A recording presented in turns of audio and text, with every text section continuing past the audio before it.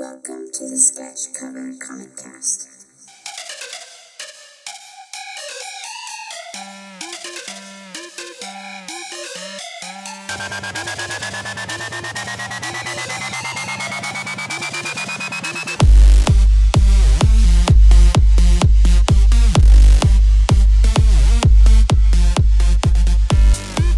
What's going on, guys? Welcome to the Sketch Cover Comic Cast. We are so glad you're here. And if you're wondering, hey, doesn't James usually open up these shows? Well, you'd be right. Actually, James and his awesome family are on vacation this week, so he couldn't make it for this show. But fear not, I am here, but I am not alone, and I've got an amazing guest with me. And guys, you might even call this guy the king of the monster artist. I've got Matt with me. And Matt, thanks so much for joining me, man. How are you doing? Thank you for having me. I appreciate the very generous intro.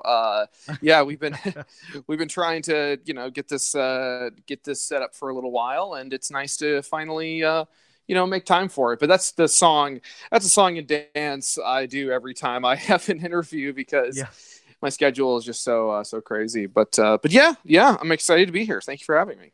Awesome, man. Yeah, we're happy to have you, dude. Again, when I reached out to you, I was like, man, he's probably super busy. I see you doing stuff for G-Fest all over the place. I'm like, there's probably no way he's got time for this podcast. But dude, you're like, heck yeah, I'm there. I'm like, okay, this guy's awesome. Don't look any draw, but he's a nice guy too.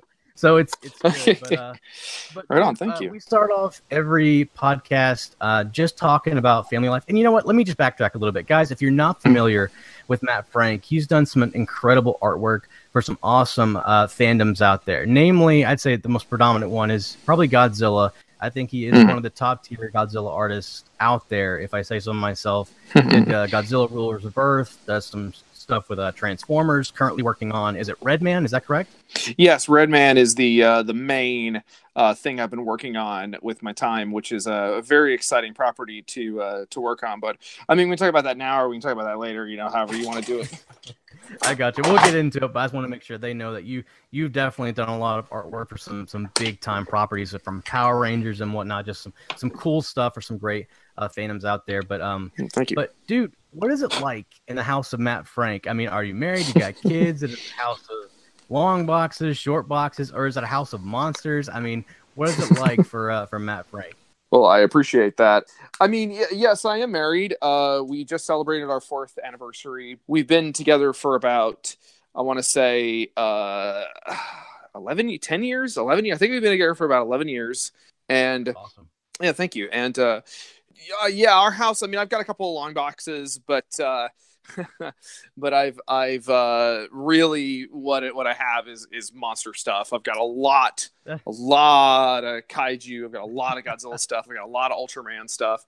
I've got a fair number of Transformers, although I've had to cut back on those a little bit because man, there's only so many Optimus Primes I can buy, and but yeah, beyond that, we're just we live just outside of Austin, Texas. We've lived here. I've lived in Texas my whole life. Born and raised in San Antonio. Moved to Austin to go to school.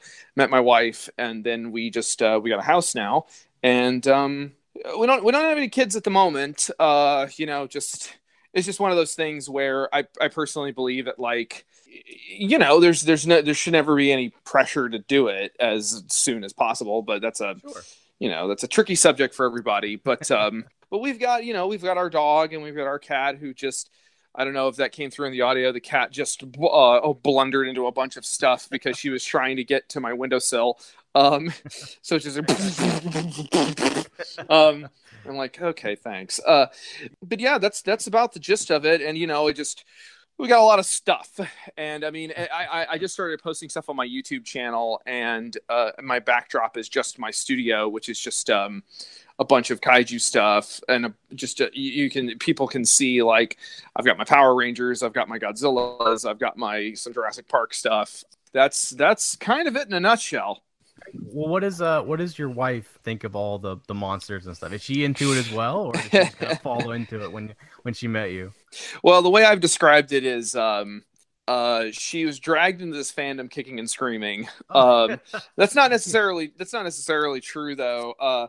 I don't think she fully comprehended how deep the rabbit hole went when we first started dating. but she's been pretty tolerant of it over the years. She doesn't like live and breathe and think about it the way I do all the time. But she's come to appreciate many aspects of it. And I think it's a testament to our relationship that she's been so cool about it. And she doesn't she's never been the kind of person to be like, well, if we're going to move in together, you need to get rid of X, Y, and Z. Right. I've made adjustments based on her and the things that I know she's like, for example, I've got my stuff in my studio that I like to put up and put out on display in my studio, but the rest of the house, I try to keep that stuff to a relative minimum because, it's not just my space, it's her space too. And she has very particular decorating senses. So I want to acquiesce to that. I gotcha. Yeah, but anyway, that's it in a nutshell. I have gotten her into a few aspects of it. There's, it's whenever we go to G Fest, it's so funny because she has fun. She really likes going to G Fest. She's got a lot of friends there now. She actually was on a panel at G Fest this year, which was really fun. Really? Yeah, she was on a Women in the G fandom panel with a number of other lady fans who, and they basically just were talking about how to talk to girls, how to because it is a male dominated fandom, and sure. And but there are lady fans. There's more lady fans every day, and there always have been. It's just and I think it was nice for them to be able to talk about that. But she is really into Ultraman. I got her into Ultraman a few years ago, and that's been a lot of fun. She's got a small collection of her own now. Like whenever we go to G Fest, we'll go to the dealer's room for a little bit and just go poke around. And she's kind of like, I could tell when she goes in, she's kind of like, I'm not, this is this stuff's neat, but it's not really for me. And inevitably we walk out with a small, armful of stuff. And it's usually Baltan Seijin from Ultraman, the lobster looking dude. She really likes that character for some reason. And so that's awesome. Yeah, it's really cute. But yeah, that's it. She's pretty casual about it, pretty chill about it. She's got her own things that she's into. So that is awesome. That is fantastic. I know when I got married and my wife had to discover, all my nerdisms, with comics. And yes, even I got a gigantic just stack of old Godzilla. I used to have a ton of VHSs, but had to retire them. But anyway, moved on to DVDs and now Blu-rays and whatever else. And she just thought they were ridiculous. But I was like, babe, these are gold. These are amazing. I've watched them since I was 4 years old, and now about almost at 30 years old, I'm like, man, this is just they're still great every time I watch them.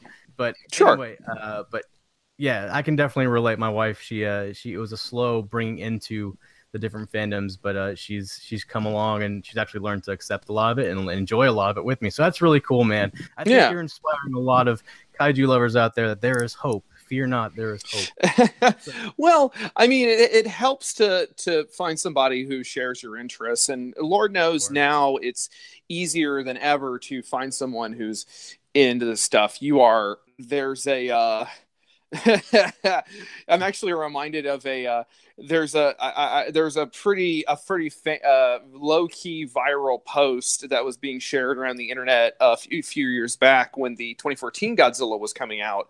And I think it was from OkCupid or one of those dating sites. Oh, wow. And some guy some girl had on her profile that she was a fan of Godzilla, and some guy sent her a message and was like, oh yeah, I totally what did he say? Godzilla as well. And then in parentheses, he's all, that's how the Japanese say Godzilla. Oh my god! And she wrote back, "It's Gojira, you blanking plebeian."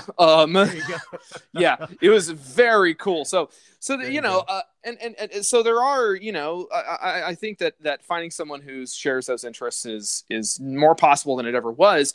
But that's not to say that it won't you won't just find somebody who just likes you for you and just likes your personality and just wants to roll with you. And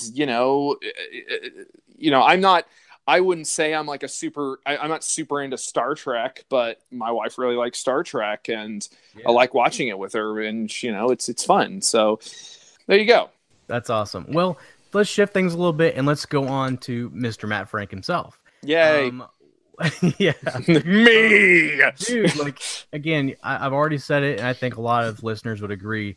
I think you're undoubtedly one of the top tier kaiju artists like out there. I think you're phenomenal. I think there's a reason IDW hired you, and when I heard actually that IDW was bringing you on for the Godzilla Rulers of Earth series, I was like, I don't care if the story's good or not. I'm getting it just for the art because it's great stuff. But I want to ask, when did your love for monsters start? Because just again to bring fans into getting to know Matt Frank personally, but when did you get into kaiju, and how did that affect you, or lead you into getting into art with it? I think that, and I've thought about this in the past, and I think that a large part of it comes down to a couple of universal factors. Like, one, you're a kid. Kids love dinosaurs. Like, dinosaurs are sort of a quintessential, I don't want to say purely American experience, but that is definitely a thing that a lot of kids like. Kids just like dinosaurs, and kids also like to draw. Not, mostly just because it's just something to do with your hands and keep you a little ragamuffins in line, and keep you off the streets. And lots of kids like to draw and like to be creative, and it's just a question of whether or not those neural pathways connect to where you're like, I just want to do this forever. And then of course when it comes to dinosaurs, you're just like, the kaiju sort of become an escalation point from dinosaurs. Like, dinosaurs are great because you're like, oh my gosh, they're like monsters, but they were real, and you get to memorize all the names, and you get to study them and memorize all the facts and stuff. And then of course, and your parents generally will encourage it because it's real, it's educational. And then once you reach a certain age, though, they're just like, all right, it's enough with the dinosaurs. But with Godzilla and kaiju and stuff like that, that was sort of a logical next step, because then you're like, oh my gosh, there's like this dinosaur called Godzilla. He's like the biggest, baddest dinosaur ever, and he's in cities, and he's smashing cities and in the modern world, and he has superpowers. And he's got a whole series of films about him, just him. And it's like this gold mine. I mean, I remember specifically as a kid, like a lot of folks my generation grew up having to search for Godzilla movies in Blockbuster Video and other video rental places. And as opposed to the generation before me, which they had to wait until a monster movie came on, the $1 Million Movie or something on TBS or whatever, or on your local horror show host station, and and as opposed to us, where we sometimes they came on television, but for the most part, you could run to a different. You like go to this Blockbuster. This Blockbuster has Godzilla vs. Megalon and Son of Godzilla. But then we're going to go over to this Hollywood Video, because this Hollywood Video has Godzilla vs. Biollante and King Kong versus Godzilla. And then you get, and it just goes. And because there was no internet, it became like a scavenger hunt. You're looking for stuff and never really knowing where it's going to stop and where it starts. So you got to do the legwork and figure it out yourself. That's really kind of where it started. And I just wanted to draw Godzilla. That's where things kind of coalesced, because I was reading the Dark Horse comic when I was a kid, and I was collecting the Trendmasters figures, which came with those cool Godzilla trading cards. And so I wanted to draw like that. So that's awesome. Yeah, I remember my grandfather actually introduced me to this 1970s Godzilla when Marvel had the property. And those are great comics. Kind of like, okay, but then as it just progressively got better and better, and I just fell in love with it when they brought like Devil Dinosaur into it, and they were fighting. And I was like, oh, this is just the best thing ever, and then eventually just moved on to Dark Horse. But here's a fun question. Like, what did you prefer? Did you prefer 70s Marvel or when DC got the property? I think the Dark Horse at the time, the Dark Horse comics were really my jam, because they were they were a little more modern. Godzilla looked like Godzilla, and the artwork was so elaborate, especially with those killer covers by Art Adams and Bob Eggleton. And then you crack it open and you got all these, really elaborate, beautiful artwork by a really nice rotating cast of artists. I think, though, when I look back on it, I think I prefer the Marvel comics just a little bit more because they really got crazy with it. Like, yeah, they did. They got really inventive with it. Like the Dark Horse comics are fun, and they've got some really good moments, and they really, put in the work to try to create their own versions of, like, you had Cybersaur and Bagora and, the Diani, which were these giant race of alien bounty hunters. Alien that issue, Godzilla versus everybody. I love that cover so much. Yeah, it's just it's so great. And and so you have all these really fun moments, but I just think the Marvel comics are just a tiny bit better written because they're a little more operatic. They're a little more bombastic and operatic in the way they're written. Godzilla, they really did a pretty good job of characterizing Godzilla in a way that I feel like the Dark Horse comics sort of slacked a little bit. He's more of just an amoral force of nature in the Dark Horse comics, as opposed to he's a fully fledged character in the Marvel comics where he's a little bit like the Hulk, where he kind of just wants to be left alone. He doesn't hate humans, though. He's just very like, there's a great moment in an issue where Godzilla's being chased by these ranchers, these ranch hands out in the American West somewhere. And apparently, and you have to remember, this is the 1970s. There were whole swaths of the country that didn't even know who Godzilla was, even though he was rampaging across the country. They had like maybe a radio and maybe a television, and it had maybe 2 channels or something. And some of them didn't even know who Godzilla was. So here comes this giant lizard, and they're chasing him on their horses and stuff. And there's a moment when Godzilla knows they're chasing him, but then he basically walks into this box canyon, and he turns around, and there's this great full-page panel where he turns, and the narration says Godzilla wanted to avoid this, because he doesn't want to hurt anybody, but he's like, really? Like, I can kill all of you, right? Right. So I don't know. I really appreciate the Marvel comic, and I'm sure I'll have more to say on the whole Marvel Godzilla universe, but we'll get to that later.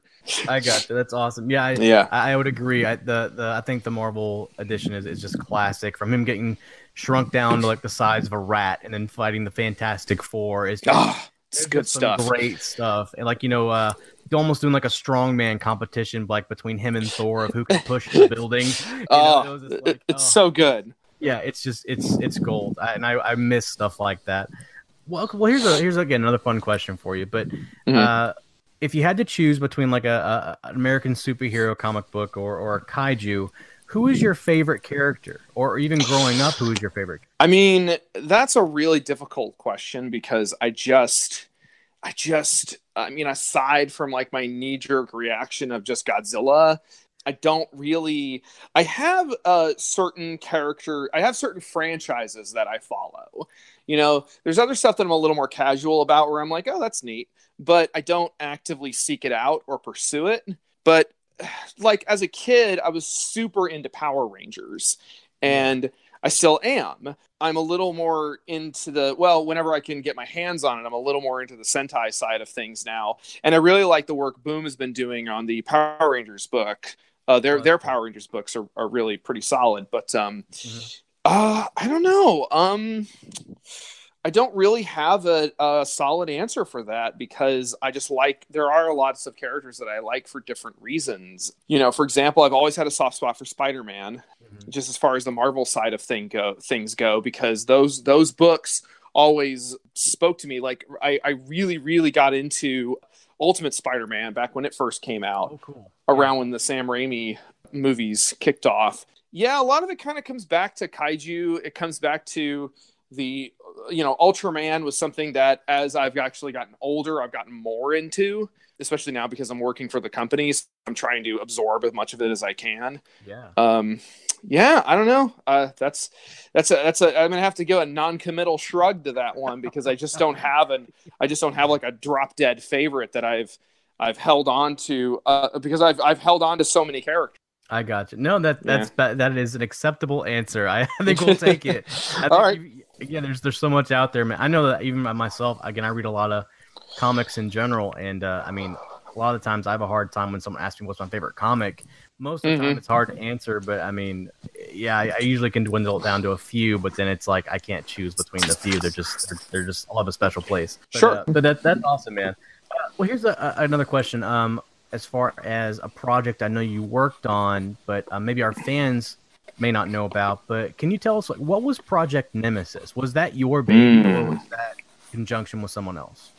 That's a really interesting story because Nemesis was the brainchild of Jeremy Robinson, who is a novelist who pretty much has been doing his own thing for a while now. He's an extremely prolific author. He contacted me a couple of years ago, I want to say 2011, and he was talking about how he's a great admirer of my work. He sent me a bunch of those novels he worked on, and he was like, no, he was basically to show me that he was on the level and to be like, I'm not just some schmuck, I've got work to my name.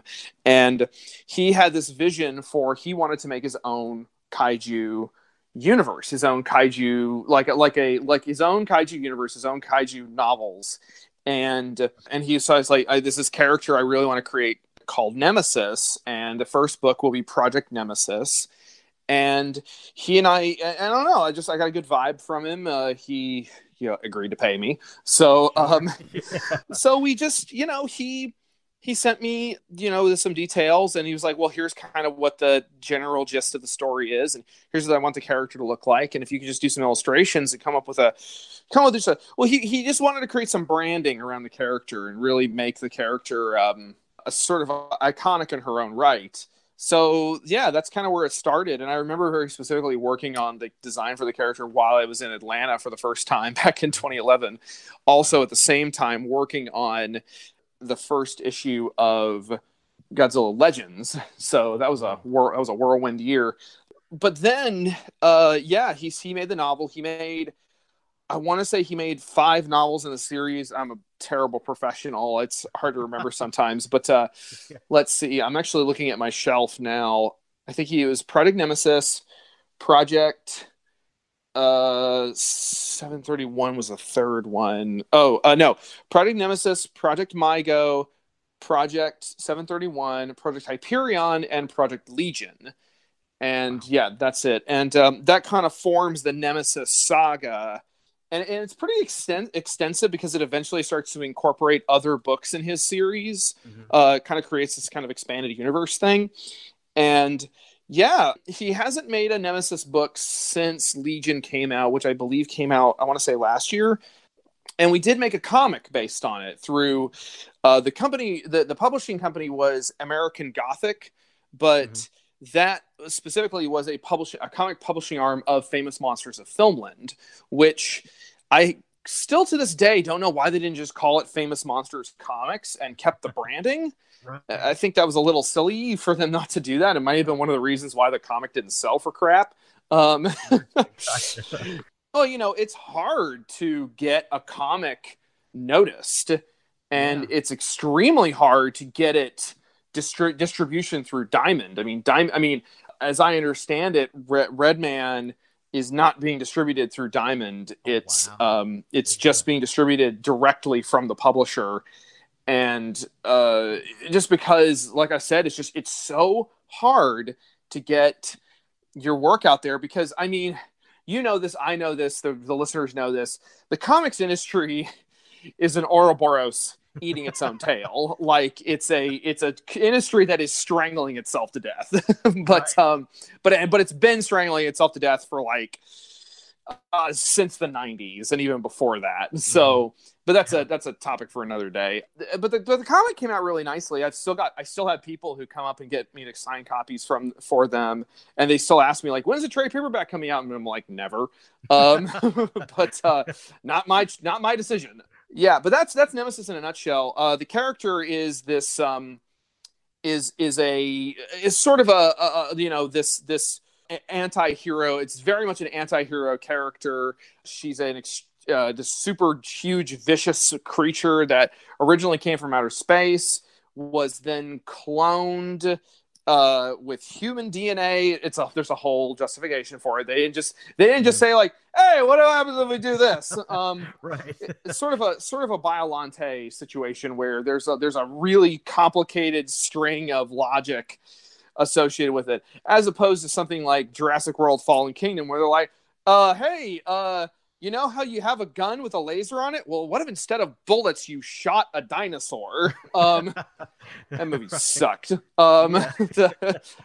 Anyway, yeah, no, so, but yeah, and so as a result, she's this kind of confused giant monster who is genetically predisposed to punish humanity. Wow. Yeah, it's pretty heavy stuff. And there's a lot of really great characters in it too that sort of help to contextualize Nemesis and the other monsters in the series. And I recommend them. They're a lot of fun. They're great little action movies in novel form. That's really cool. And and again, I'll admit I have not picked up Nemesis, but I've seen it out there. I've always wanted to pick it up, but I've never had the opportunity. But sure. I want to use your point. I think you brought up a very interesting point a moment ago when you talk about just comic distribution and getting your stuff out there. It seems like kaiju and monsters is already kind of a niche market. Sure. And then you just kind of almost like subsection that into comics, which is another, niche market. Yeah, so totally. For you as an artist and a creator, do you find it really difficult to, I don't want to say necessarily find work, but to get more of your work out there when you're kind of in a niche of a niche market? But I mean, what are your thoughts? I mean, do you find work pretty consistently, or is it kind of a struggle? I mean, there's always a certain degree of struggle. I mean, early 2017, I actually didn't have a whole lot going on. I was really between gigs, and I was really starting to feel it because I hadn't been in that position in a long time where I'm like, oh, I've got kind of nothing going on. And I remember talking to one of my colorists, my current colorist, Goncalo Lopez, who's an amazing artist in his own right. He very gently reminded me that, well, Matt, it's highs and lows. He just reminded me it's feast and famine, highs and lows.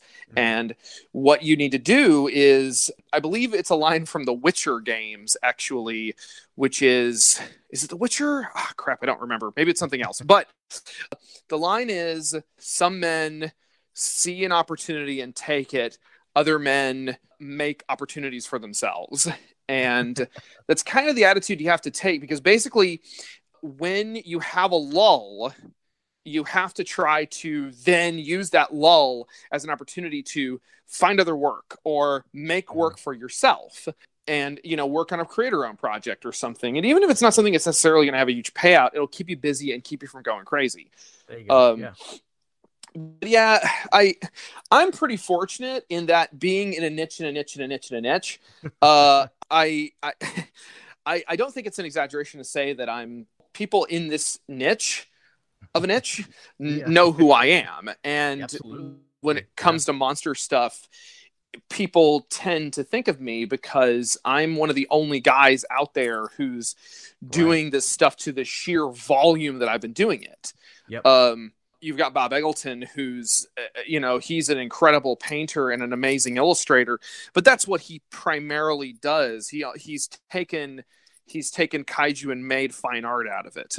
And as for me, where I tend to be a little more poppy, younger targeted, kind of cartoonishy anime sort of stuff, and that has an audience, turns out. Yeah, I love it. Yeah, it's amazing.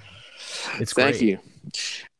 But just, as for just getting work and stuff, sometimes you just got to take the jobs you can get and just wait and either wait for something new to come along or make your own opportunities and make your own work and make your own mark. So yeah, I mean, because IDW only they had the Godzilla license for a solid 6 years, I think, maybe a little less than that if you take the publishing dates into consideration. But in late 2016, they basically lost the license. Still not entirely sure what happened, but the point is they didn't have it. So at that point, I was like, oh, that's kind of it. And I thought like, oh, I guess, well, now what? And everybody goes through that though. And I thankfully have cultivated a relationship with my Japanese publisher who they were putting out the Japanese editions of the Godzilla comics that I worked on, using me as a springboard because I know this genre and I love it so much that I love it enough to pay my own way out to Tokyo so that I can help promote their books. And then that cultivated itself into a new relationship through them with Tsuburaya Productions, which is how we got Redman. And Redman is pretty much all I'm doing right now. That's awesome. Yeah. That is really cool. Well, thank you. Again, on what you said about your art style and stuff, actually, I ran into Jeff Zorno this past weekend at the Raleigh SuperCon. And, and I know he worked with you on Rulers of Earth, and he's got, again, he did a great job on the series. Sure. In between issues and stuff, what you're doing. But I've always pinpointed your art out as like, I was like, why do I feel like it's different than primarily like the Dark Horse series or any other Godzilla art that I've seen? And again, you correct me if I'm wrong, because maybe you've got a secret and I'm just not noticing it. But the one thing I've been able to see is that I feel like you give a lot of the creatures such life in their eyes, like such a humanity to their being. And maybe that's the anime aspect you're talking about, but what is it that you try and do that kind of brings a lot of character to these creatures? Because I've thought about it a ton of how do you make a monster series consistently in comics and not let it feel repetitive of just them going around smashing buildings. Like, how do you really build character through creatures? What are your thoughts on that? That's a really interesting subject that I've been thinking. I think about it a lot because it's part of my job. Well, it's 6 to 1, half dozen of the other. Because yes, I really grew up on anime. I was super into anime and manga for a really long time. I've fallen out of it just a tiny bit because it's just hard to keep up with new media as you get older and you get more responsibilities, and especially when you have a job like mine where you have to sit down and you have to work all the time and I can only multitask so much. I've got Jaws 2 running on YouTube right now because the Meg is coming out soon and I sort of wanted to get in that sharky feel, that sharky vibe, but it's also not an especially good movie, so I can sort of run it in the background and only kind of half pay attention. So I would actually have to say that my biggest influence as far as the way I draw monsters actually really comes from Ricardo Delgado's work on Age of Reptiles, which was a Dark Horse comic from the 90s, which he's actually doing new versions of today. Okay. But Delgado is also a storyboard artist, and he's worked on a number of films and TV series, including the unmade version of the American Godzilla from 1994. And he also worked pretty extensively on, if I remember correctly, he worked on the Disney dinosaur CG animated movie from the early 2000s. Oh, wow. So, which of course has these dinosaurs that are very realistically proportioned, but they also are very expressive and have very human-looking eyes and faces. Right. So yeah, but with Age of Reptiles, it's a silent book. Like, there's no dialogue. It's just images, but the mark of, I think, a great storyteller is someone who can tell a story entirely through images rather than words. Obviously, mostly for comic book artists. I'm not saying that a writer should just be able to draw, but you know what I mean. Yes, a great comic artist can tell a story just through art, which is kind of what I'm doing with Redman. There's very little dialogue in Redman, very little narration. It's mostly action, but I try to convey certain emotions and feelings through these characters and through these settings and environment. And that's something that Delgado did amazingly well in Age of Reptiles. The first one of his I read was called Tribal Warfare, and it's about these competing clans of tyrannosaurs and Deinonychus, or, raptors, essentially. And every character is a fully fleshed out, fully realized character. And they're visually distinct from one another. They have personalities, and they're dinosaurs. And the way Delgado, if you guys listening, go look for Age of Reptiles and go look for Tribal Warfare, and you look at the way he draws dinosaurs, you're going to be like, oh, I see where Matt got everything. I see exactly where Matt gets his inspiration from. That's awesome. Yeah. So yeah, I just to me, I look at some of the other Godzilla books that IDW did, and they did some really great stuff, but sometimes the monsters will just feel kind of stiff, and they'll feel like they were plucked from the films, from screenshots of the films or something. That's not necessarily a bad thing, but it means that they don't really exist as characters. And that's also not 100% necessary depending on the story you're telling. Like the Godzilla anime that's out on Netflix right now, Godzilla's not much of a character in that. He's just a force driving the plot. Or Shin Godzilla is another great example. Godzilla's not really a character. He's just a force, this force, this antagonistic force. No real personality in either of those versions, but he's visually compelling and terrifying because he's so omnipresent and it's just a constant looming threat. So again, it depends on the story you're trying to tell. Yeah. But I just personally prefer my monsters to be have a little more character to them. Agreed. Yeah. I mean, I think that really shows again through what you and Chris Mowry did through Rulers of Earth. That was one of my top monster books, man. I really loved it, and I was really saddened when it ended. I was very broken hearted. It's like, man, I just wanted to keep going. But hey, it was the longest running Godzilla comic of all time, though. To this point, so it's awesome. Probably. I don't want to speak in absolutes. Only a Sith deals in absolutes, but I don't know if anyone's ever going to do that again, because the franchise itself is molded in such a way that, man, you really gotta want it to make something like that happen. And working with Toho, I've always maintained that working with Toho is not, it's only as difficult as you make it. Like, if you just learn to work with them and learn their rhythms and what they want and what they don't want, you can make something like these long-running IDW books that were really great and had a lot of good stuff in them. It's just, again, I just don't know if anybody's ever going to be inclined to do that again and to make an extensive, long-running Godzilla comic series. So we'll see. We'll see what happens. Well, actually, it was a while back. I had to been like 2-3 years ago when I think I was on issue 14. I don't know what I was on, but anyway. But I remember texting Chris Mowry and saying, "Dude, this is awesome. It's playing out just like a Godzilla movie. This is great." So, because I loved I just felt like you guys were taking so many elements and again just drawing out the story. But again, it was just really fun to see the aliens come into play, the military, the Mechagodzilla. I was like, it was just there. You were touching on all these different monsters. Favorite cover was issue 2 because I was like, he's finally gonna beat the snot out of Zilla.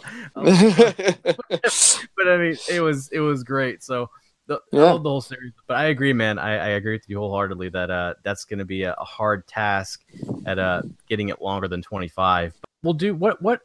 Speaking of, Godzilla Rulers of Earth and other projects that we've done, and we've mentioned several already on the podcast, but what has been your favorite project so far? But what is also your dream project? Interesting thought.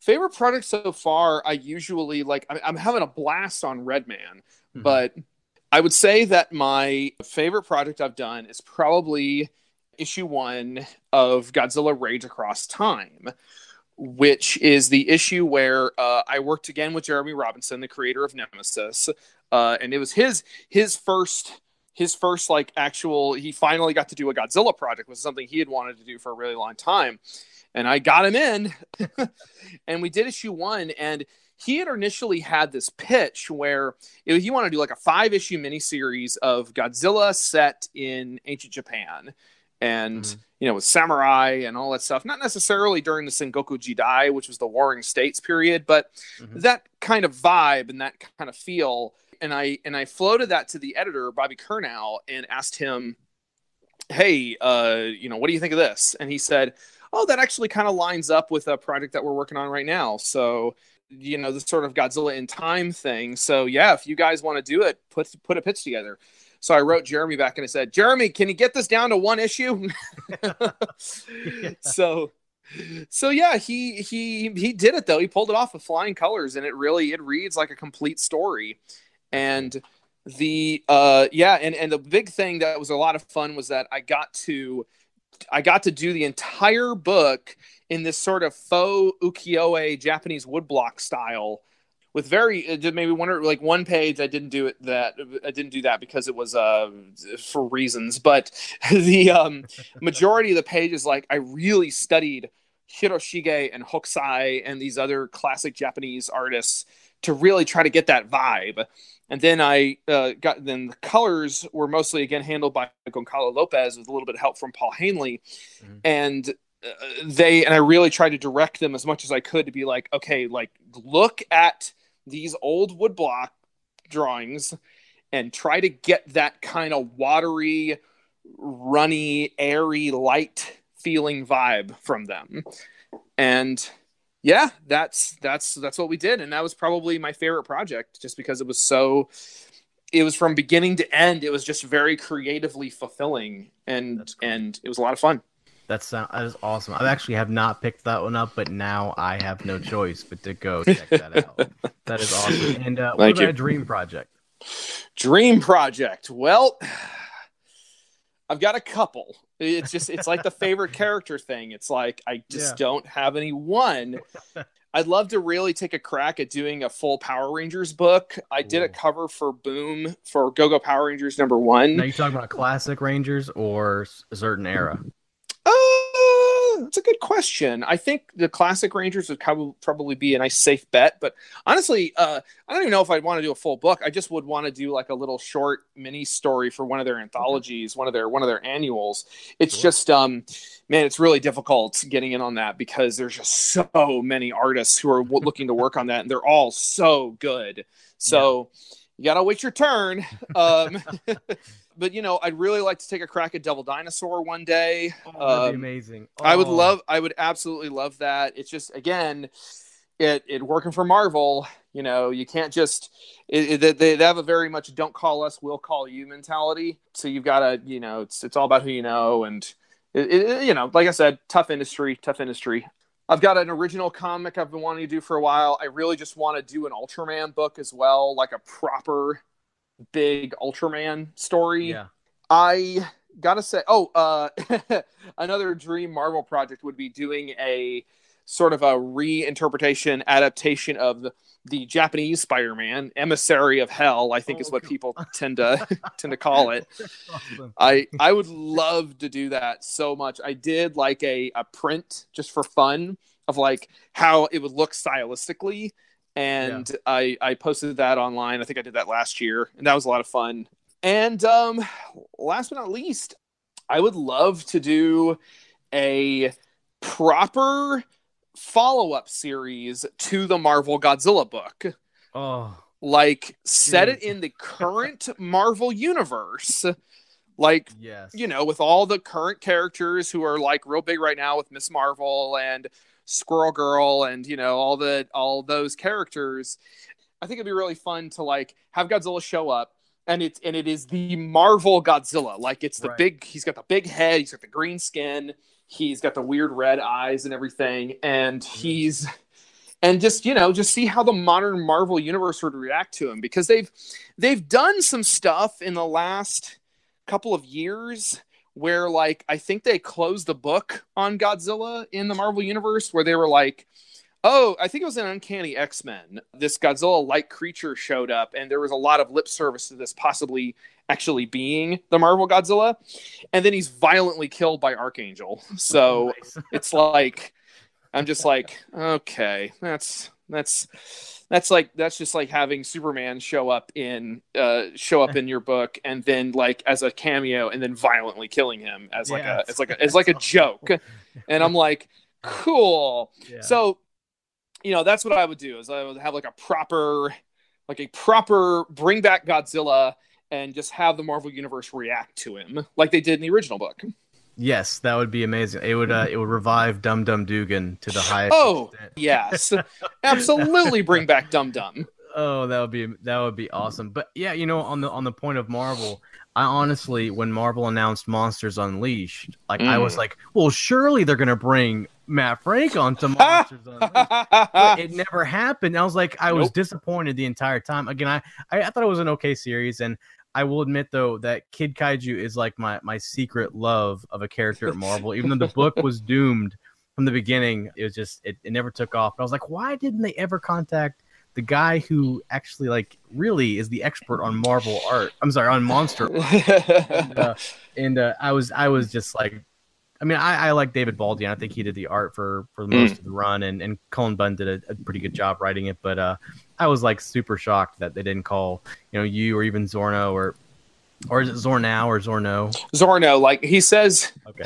Well, that's what he says. Zorno. Okay, Zorno. Yeah. Okay. Well, I thought for sure they'd get one of you guys, but anyway. Sure. I mean, trust me, I sort of felt the same thing about Monsters Unleashed, where I was like, oh, it would have been nice to have worked on that. But it's sort of like, I don't think for Marvel there's really anybody who's like, they don't think like, oh, let's get a monster guy in on this. Right.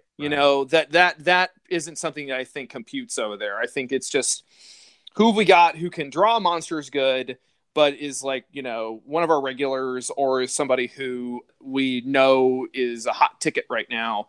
Yeah. And, I actually wouldn't be surprised if the folks over at Marvel weren't even aware of IDW making Godzilla books. Like it's, I don't know. I'm just saying that's kind of the way the industry goes sometimes is you're like, oh yeah, no, I worked on Godzilla books for 6 years. And like, I didn't even know there were Godzilla books. So it just happens sometimes, but it's really not a big deal. Like I sort of looked at it and I was like, it would have been nice to work on this, but I also don't really know these characters. And I picked up the first issue and I was reading it and I'm like, see, I'm also kind of out of the loop when it comes to current Marvel stuff. And I'm like, I don't know who any of these characters are.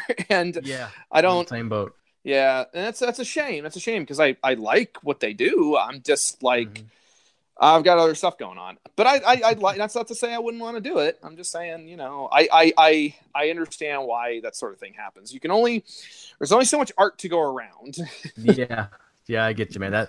That makes sense. That totally makes sense. And well, let's shift gears a little bit because we're running low on time.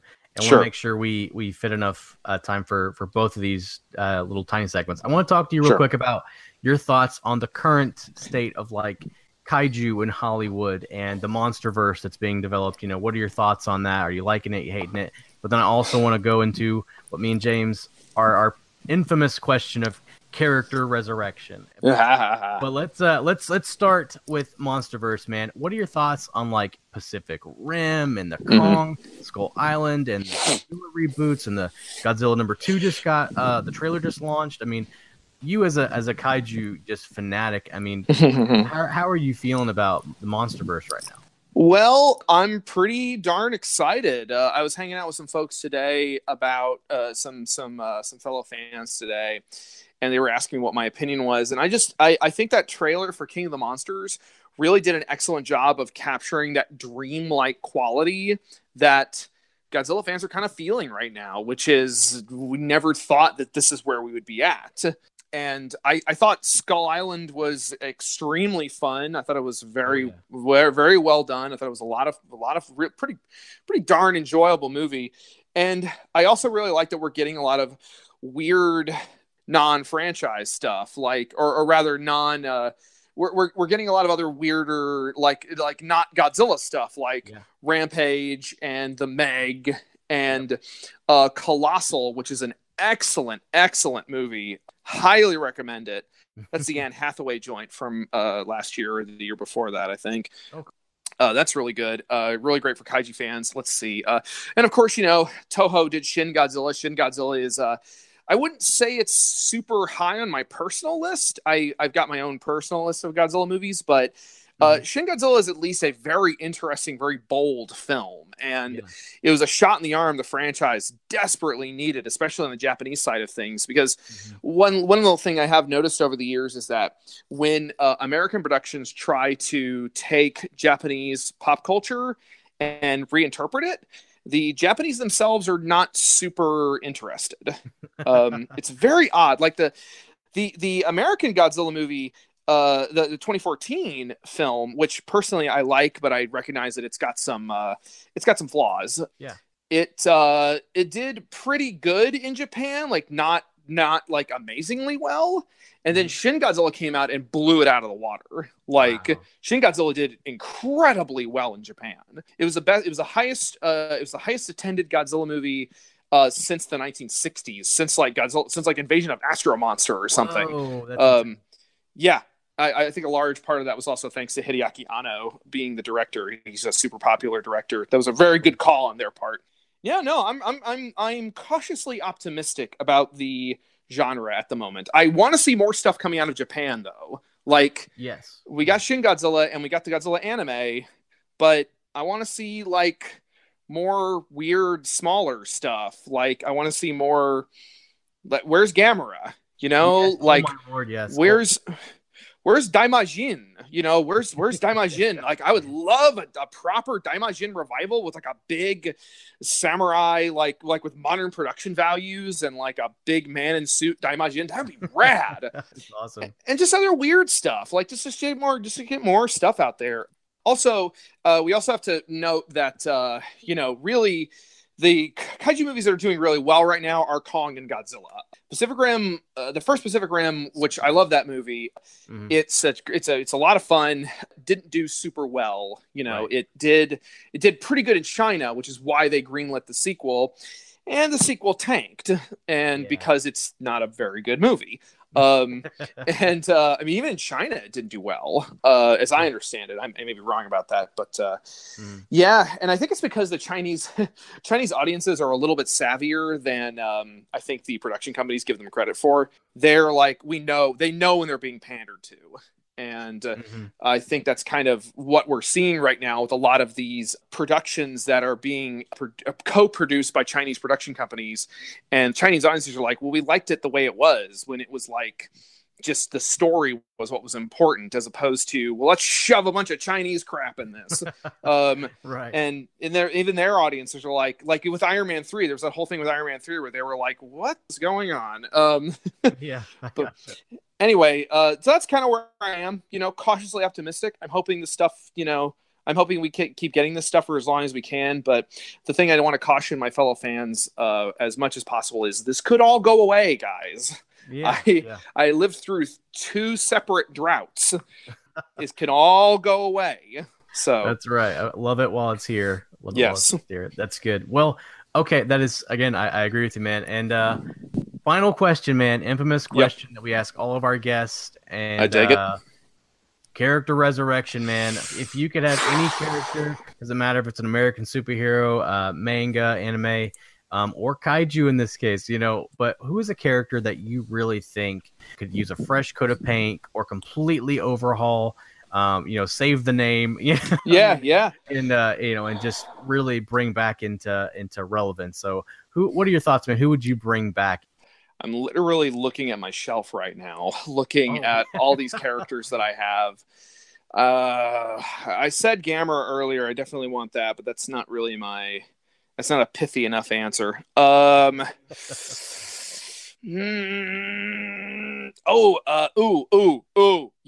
I got a good one.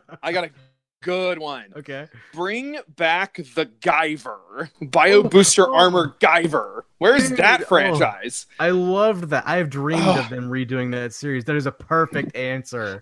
Wouldn't it be awesome if Okay, like the Steve Wang Guyver movies are fun. Like the first one is very silly, and the second one is a little more cool and more martial artsy. Right. Wouldn't it be cool? Okay, the Guyver manga is still going on in Japan. They did an anime a few years ago, but it didn't continue. They ended it after a certain point. But the manga is apparently still going. Wow. Wouldn't it be awesome if they did like a live action Guyver series with like Steve Wang coming back to do the suits and all practical effects? Like I don't want to see that CGI crap. I want to see like that levels up, but I want it to be a proper television series, or heck, get somebody in Japan to do it. Get Toei or somebody to fork over the cash for that and do like a cool, proper live action Guyver series. That would be rad. Where's that? Yeah. Oh man. Yeah. I have been praying for a Guyver reboot somewhere over here in the States. That is awesome. That is really good. Yeah. I'm glad you appreciate it. I'm glad you approve. Dude, yes. Like when I was a kid, I had no idea who Mark Hamill was. I knew who Luke Skywalker was, but I was like, I just know that the cop in the Guyver dies in the first one. And I was like, oh dude, looking back, like Luke, no. It was so crazy that they were like, they kept putting him in the marketing as being like, they would put his face next to the Guyver, and it's like, he's not the Guyver though. He's the cop who turns into a bug. That was awesome. That is great. I treasure that answer, Matt. That is awesome, man. That is great. Oh man, well, dude, time is basically upon us. Dude, Sweet. How can people get behind you and show you some love? Show me some love. Show me what you got. And get behind you. Like your Facebook page, or what's the best way to get behind you, man? Well, pretty soon you're going to be able to find me on mattfrankart.net. I bought that domain. I just have to get this stupid thing made. Probably do that later this year, since I'm so busy with Redman Volume 2. Which, for those of you who don't know, Redman is about a Ultraman-style superhero who's going around fighting monsters, but he's fighting them in a weird, like, desolate landscape where you're not really sure, like, where this is or what's happening. Kind of this weird dreamlike quality to it. But he's an obscure superhero from Japan, and we did a revival comic. Which you can find that if you go to Facebook and look for official Redman, or just Redman the Kaiju Hunter. Mm-hmm. And you should be able to order a copy through the official website, which you can find through the Facebook page. Cool. Beyond that, mattfrankart.net, Kaiju Samurai on DeviantArt is where I usually dump my art. I've got a Tumblr and Twitter, which are both Spankzilla85, very tasteful. And I've got my Instagram, which is Mattzilla85.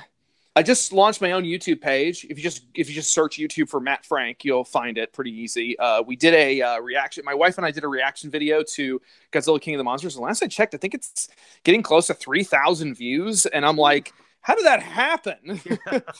So that's pretty cool. I appreciated that. And I'm going to start adding more stuff, more content, like drawing videos and unboxing videos. Just doing it for fun, really. So yeah, just give me a follow there and you gotta hit the stupid bell though. God, I hate that. And yeah, that's pretty much it. That's where you can find me. I'm also, that's right. Real quick. I'm also on oneofus.net as a frequent contributor, as a film reviewer. We did Jurassic World Fallen Kingdom. We did Teen Titans Go. We did I think we're doing the Meg here pretty soon. We'll see. And then I've also got a podcast on there called The Giganticast, where I talk about the stuff that I like talking about. And and then you can also find me every week, like 2 or 3 videos over on RageSelect.com. That's all YouTube Let's Plays where we just play video games. Not safe for kids. We are very on both One of Us and Rage Select. We are very sweary. We say a lot of violently inappropriate stuff. So just be aware. Gotcha. I'm glad that you gave that that disclosure. That is awesome. Very cool. Awesome. Yeah. Well, Matt, it has truly been a pleasure having you on the show, man. And we again appreciate your time and look forward to seeing you do awesome things in both the comic realm, manga, whatever it is, man. Or the kaiju universes definitely need artists like you. So it's awesome. So guys, get behind Matt Frank if you can. And guys, again, thanks so much for joining us today. My name is Clay Pauley, and James Hussey will be back next time, I promise. But again, he's on vacation with his family, and we wish him the best. Guys, we love you, and thanks for tuning in. And be sure to like, share, and subscribe, and we will catch you guys in the next one.